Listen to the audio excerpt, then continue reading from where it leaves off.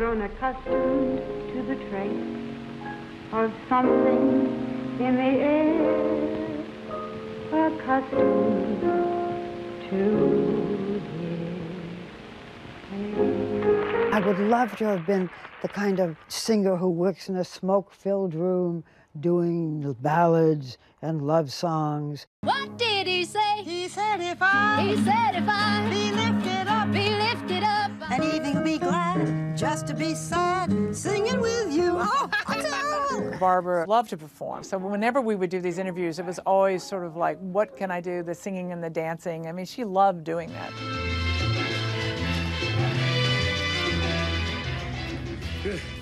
When I was in college, I wanted to be an actress. But if I was turned down, I would take it so personally.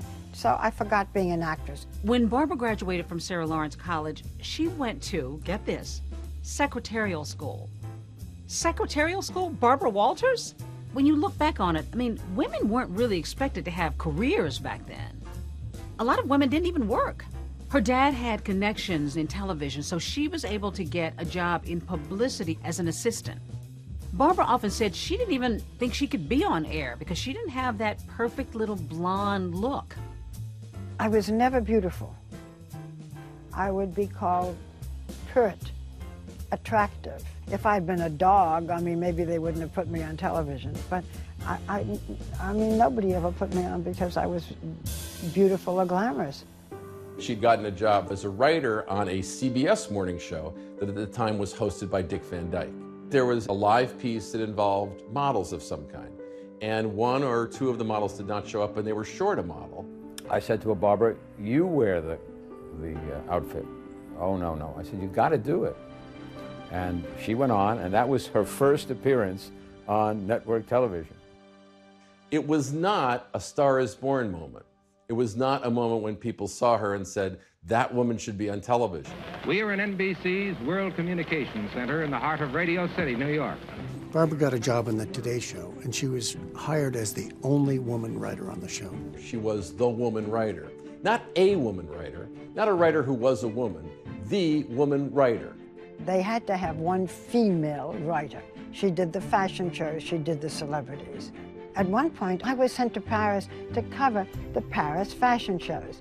That was my first time that I can remember being on the air. Barbara is with me right now to give us a filmed report. Would you tell me, was this a very trying experience for you? Frank, it was awful. I mean, first of all, every day I had to go and look at fashion shows. Oh.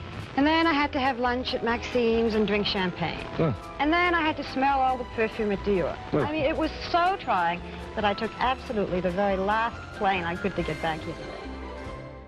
I look at it now and I think, I really was cute. I really was good. Why did it take anybody so long to discover me? Hugh Downs hosted the Today Show, and he always had a female sidekick called the Today Girl. Well, there was an opening, and Hugh suggested Barbara. I felt she belonged on the air. I really did.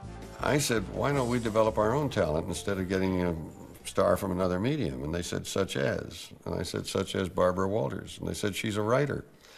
And I said, I know she's a writer, but she's good looking and she's smart, and I think she'd do very well on the air. So they said, okay.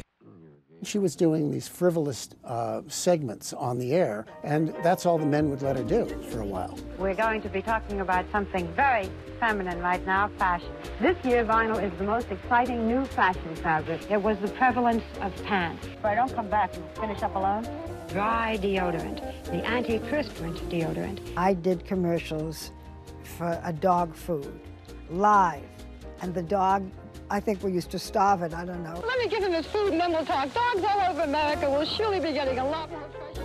That is not my proudest hour. Try this. This is Revlon's Natural Herb Cream Gel Cleanser. As the Today reporter, I did several stories. One was a day in the life of a Playboy bunny. What is the bunny dip? You think you could show me? Let me try. Yes, I think I could show you. Roll your weight on your right leg. And now you take your glass from your tray and back to the table. It's like a ballet movement, kind of. Yes. President Kennedy has been shot in Dallas, Texas. Everything changed in Barbara's career after the assassination of John F. Kennedy. The Kennedy assassination, for all its awfulness in real life, was a professional opportunity for Barbara. One group of young men kept a very special vigil. These are the honor guards who... NBC poured all of its resources into it. She got more airtime than she ever had before. After some time, Barbara was given a promotion to sit next to Hugh Downs in the anchor chair. But very important to note that in those days there was no female co-host, so she was not given that title. Why? Because in those days there was no such thing as a co-host who was a woman. No one would imagine that a woman would deserve it, or that a woman could approach the stature of a co-host. I'm Hugh Downs. This is Barbara Walters. Barbara Walters and I. Barbara Walters and I. We continue now with Barbara Walters. Barbara and Hugh were a great team. But Hugh left the show in 1971, and then Frank McGee took over. Good morning. I'm Frank McGee, and Barbara Walters is here. Frank McGee went to the head of the network and said the hard news questions. They all had to be done by him. And what they finally decided to do was that he could ask 3 questions, and then I could come in and ask 1. Or if I could do the interview outside of the studio, it was mine. So I started to look for interviews outside of the studio. Barbara would interview everybody. She would talk to Judy Garland. What are you the least tolerant of these days? The least tolerant of any more lies or foolishness about me. She would talk to Henry Kissinger. Mr. Secretary, this brings up one of the criticisms about you, too. And she held her own. People say Henry Kissinger deals in excessive secrecy. And she honed those skills as an interviewer that would make her so special down the road. Barbara did very good work at the Today Show for more than 9 years, but was still a second banana. Her lawyers put a clause in her contract that said if the host position became vacant, she would get it. This morning, we mourn the death of our dear friend and our most respected colleague, Frank McGee. Frank McGee died, and she became one of the hosts of the Today Show. She got the title that she'd really earned over 9 years. From then on, I think up to today, the women on the morning shows are co-hosts. That's a nice legacy to have. Hi everyone, George Stephanopoulos here. Thanks for checking out the ABC News YouTube channel. If you'd like to get more videos, show highlights, and watch live event coverage, click on the right over here to subscribe to our channel, and don't forget to download the ABC News app for breaking news alerts. Thanks for watching.